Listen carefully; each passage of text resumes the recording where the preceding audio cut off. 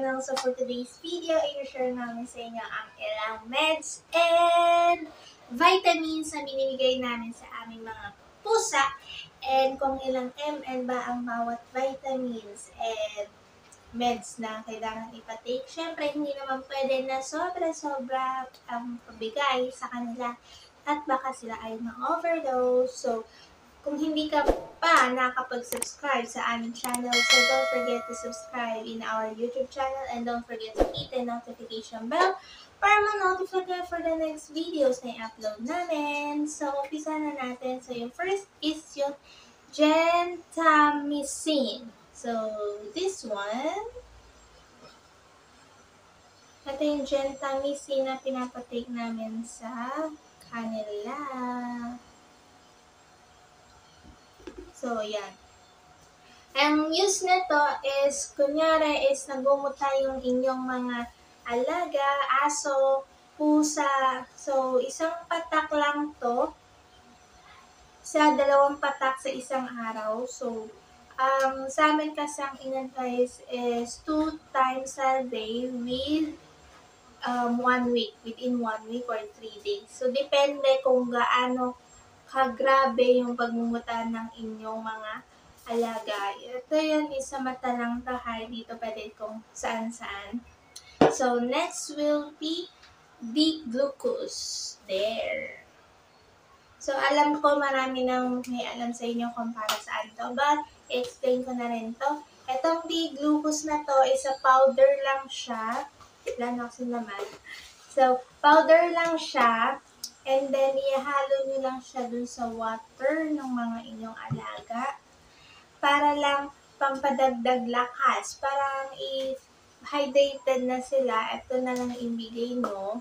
Wala na silang ganang kumain, yung pupo ng pupo, yun. Pwede to sa mga alaga nyo. Pwede siya sa dog, cats, kung saan pa. Actually, pwede rin to sa kitten. Ihalo nyo lang siya sa tubig. Make sure na hindi sobrang dami. Yung saktong lagay nyo lang. Kasi may mga pets din kasi na pwede rin ma-overdose. Yung ganyan.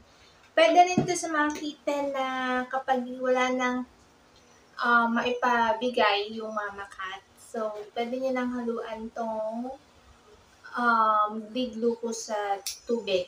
Kasi, before, si TikToky, 2 na lang silang natira sa amin. Which is si Pixie at si TikToky. Kaso si Pixie is, namatay na rin siya. So, si TikToky na lang yung nakasurvive sa amin. And, ito lang yung lagi kong binibigay sa kanya. Before, nung kitten pa siya. Kasi nga, wala nang ma-provide yung mama cat. So, binibigyan ko siya ng milk, yung alternative milk niya, which is yung cat replacer or replacement, yung cat-bearing milk, yung ito yon. Ayan, yan lang yung binibigay ko kay TikTok before kasi nga, wala na lang milk si Jelly. So, next is LC-Vit. Yan. Ito yung favorite ng lahat.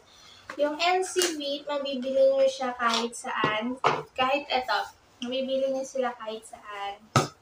Yung gentamicin kasi, I'm not sure if pwede rin siya mabili kung saan. Kasi ito, reseta to ng vet. So, sa vet clinic namin sila binili. Sa animal clinic talaga namin sila binili para makasure kami na safe sa aming mga pusa.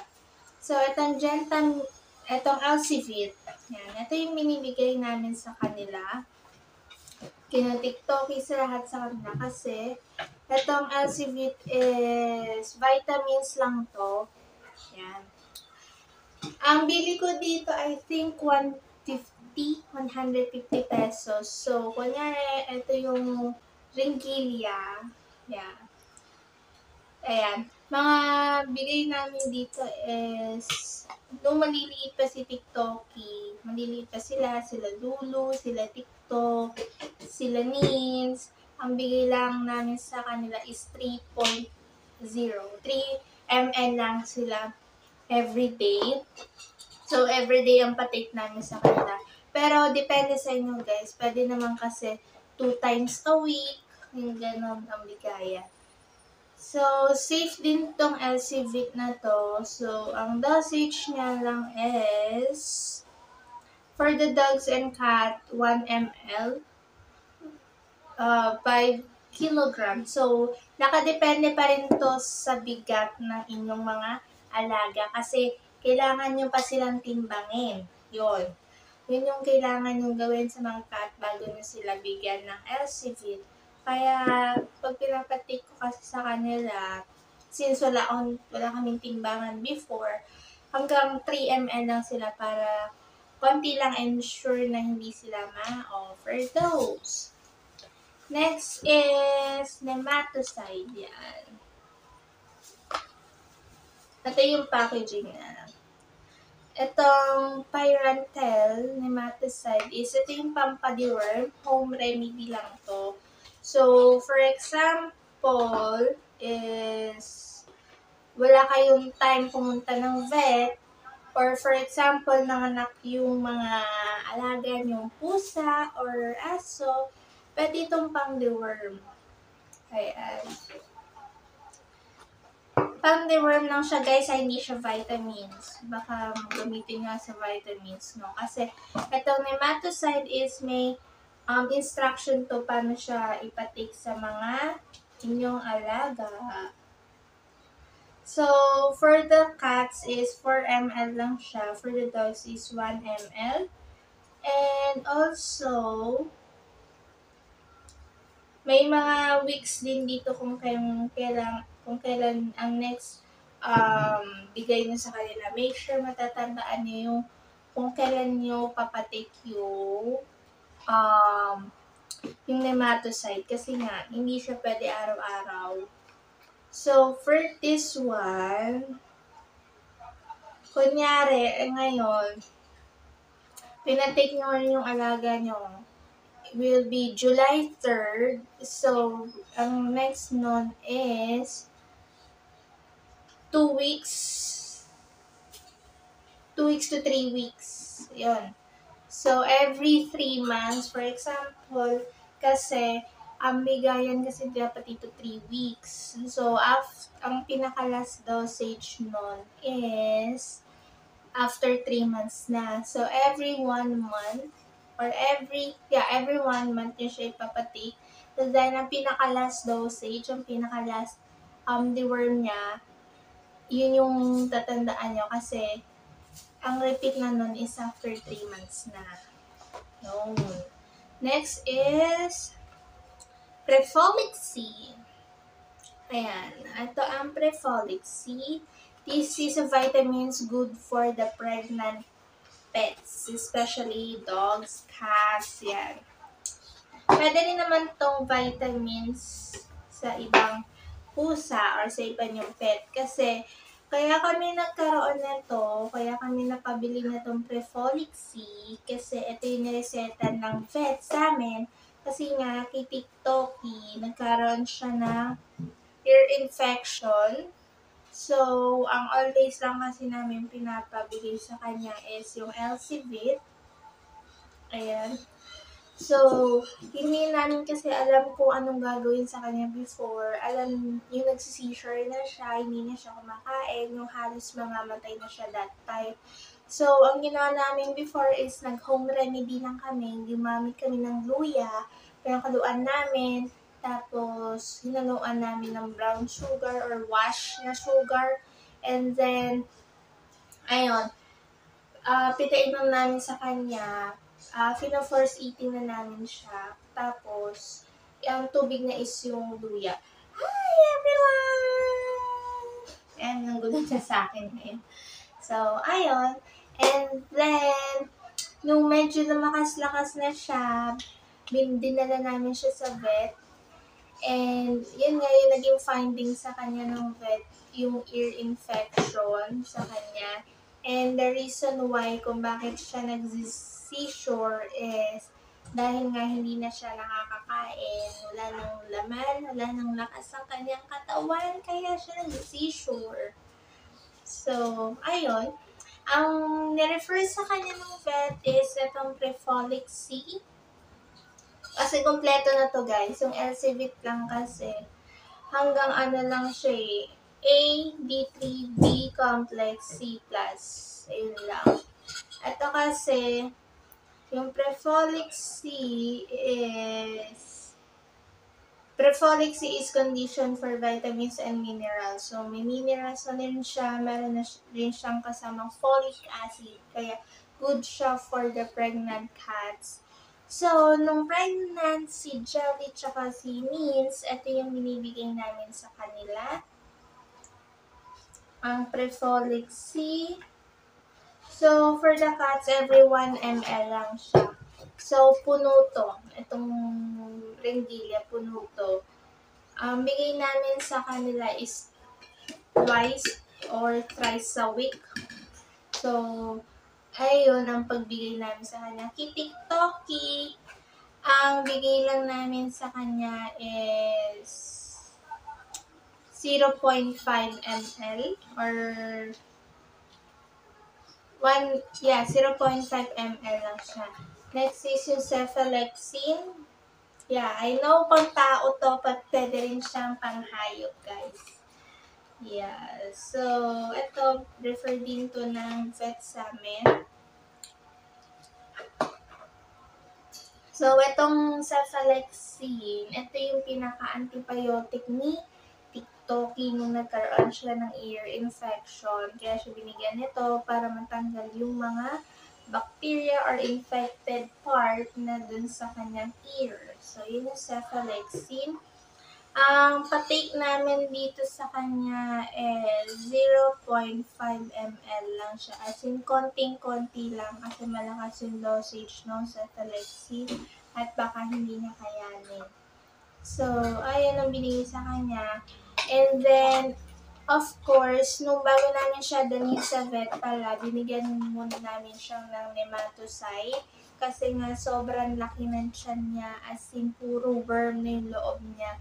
So, isa na rin yun kung bakit siya nanghina kasi hindi pa siya na-deliver at kung ano na kasi kinakain ng food. Pero mga cat food naman ang pinapakain namin sa kanya before.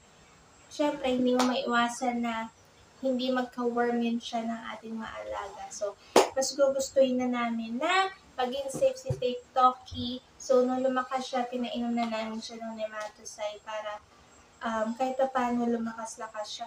Nung mga ilang weeks, syempre, nung pinainom namin to, manghihina yung mga pets nyo, guys, ha? Manghihina yung pets nyo,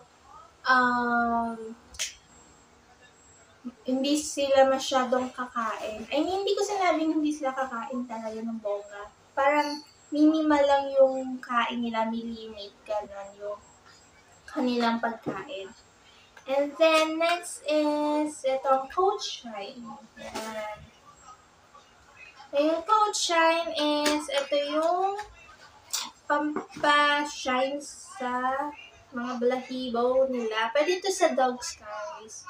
Pwede ito sa dog. Coach Shine, guys. So, ito yung pampakintab ng mga balahibo ng mga pets nyo. Ito kasi, ewan ko kung ba't ko siya binili, pero kasi, tinry ko sa kanila kung magiging effective. So, based kasi kay TikTok, kumanda naman yung balahibo niya. So, mas maganda yung fur niya kaysa kay TikTok. So, ang pagpatake ko dito sa kanya is 1 ml lang. So, once a week ko lang siya binibigay kasi hindi ko sure baka hindi niya makahinayang yung vitamins. So, this is yung neomethicine yan. Guys, meron din tayo niyan. So, yun tong neomethicine is ito yung nareseta din sa amin ng vet. Kasi, nung time na 1 month, way back, 1 month pa lang si TikToki, 2 months. So, syempre, ang mga kitten, hindi pa sila marunong maglinis ng kanyang body or yung kanyang sarili, especially mga private part nila. So, nang nangyari is, nagka-allergy siya, which is na nagka-infection yung kanyang pot or yung kanyang puwet.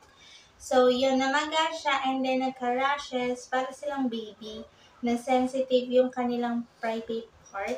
So, ito yung in-advise ng doctor, ito yung nireseta nila sa amin. So, ang gagawin nyo lang guys is kukuha kayong cotton and then babasain nyo yung cotton na yon. Then, ipupunas nyo yun dun sa wet na part ng alaga nyo na namamaga. And gently wipe nyo lang using yung cotton. And then, after nun, papatuyuin nyo lang muna saglit.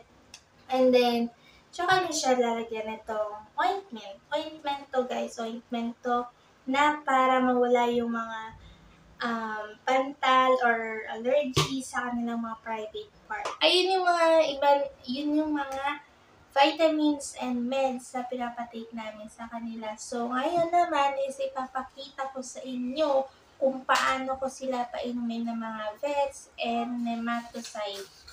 Kasi meron magde-deworm sa kanila ngayon. So, ako magde-deworm pero meron magtitake sa kanilang nematocide. Kasi matagal-tagal na rin ang hindi pag-deworm sa kanila. So, pupuntahan natin sila doon at nagkakagulo sila dun sa kusina. Sila guys! Ayan sila. Gumulo na naman kusina. Ito si Kathy. Ito yung magde-deworm ngayon. So, kukunin muna natin siya mga guys, mga kapaws. We're back and nakuha ko na si Kathy. Hi! Ito si Kathy. So, papainumin ko siya ng nematocide. This is the nematocide. Ayan. So, isi-shake ko lang siya. Ayan. Isi-shake natin. And then, we're gonna put this. Ito yung pinaka-itsura ng nematocide. Wala. I-close natin. So, ganito karami yung nematocide. Yan. Ito yung itsura niya, orange, light orange. Then, hinawakan ko siya dito sa batok para hindi siya pumalag.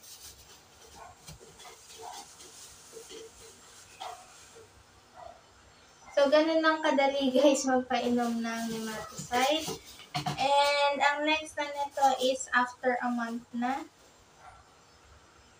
So, ulitin ko pa siya kasi para gumanda-ganda ang kanyang katawan kasi namamayat na rin si Kathy ngayon. So, ayan. So, nakikita niyo yung mata niya. Ayaw niya na. Maldito na siya. So, actually guys, pwede nyo rin pagsabay itong vitamins tsaka yung nematocide. But, ako kasi, pure nematocide na lang muna para hindi problem. Overdose. Overdose lang. Hindi ko pa masabi. Char. So, ayun. Next is, papainom tayo ng aso. Next is si Miss. Ayan, malaki na yung kanyang tummy. Malaki na ang kanyang tummy kasi buntis po siya. So, dahan-dahan ko lang siya nahawakan. So, ganyan na siya kalaki. Kasi, buntis po si Miss. So, ngayon, hindi ko siya mahawakan ng bonggang-bongga. So, ngayon, papainumin ko siya ng Prefolic. So, papainumin ko siya ng Prefolic C para maging malusog ang kanyang mga baby.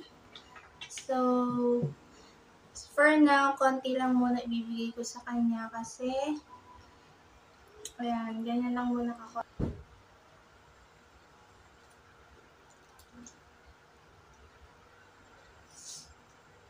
So, tapos ko nang painumin ng Prefolic C, si Nin. So, ngayon naman, since nandito lagi ito sa tabi ko, si TikToky.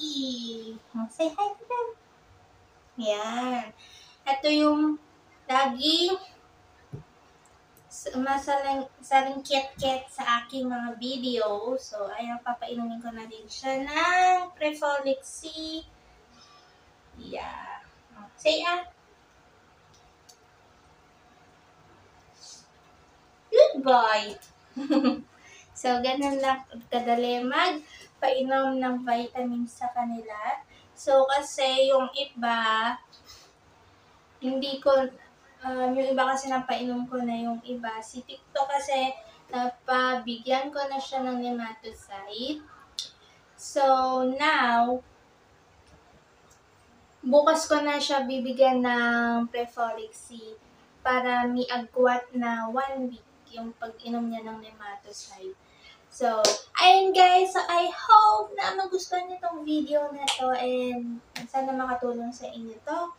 And of course, if you have any suggestion, please comment down below and don't forget to subscribe in our YouTube channel and don't forget to hit a notification bell para ma-notify for the next videos na i-upload namin. So, hanggang dito na lang muna.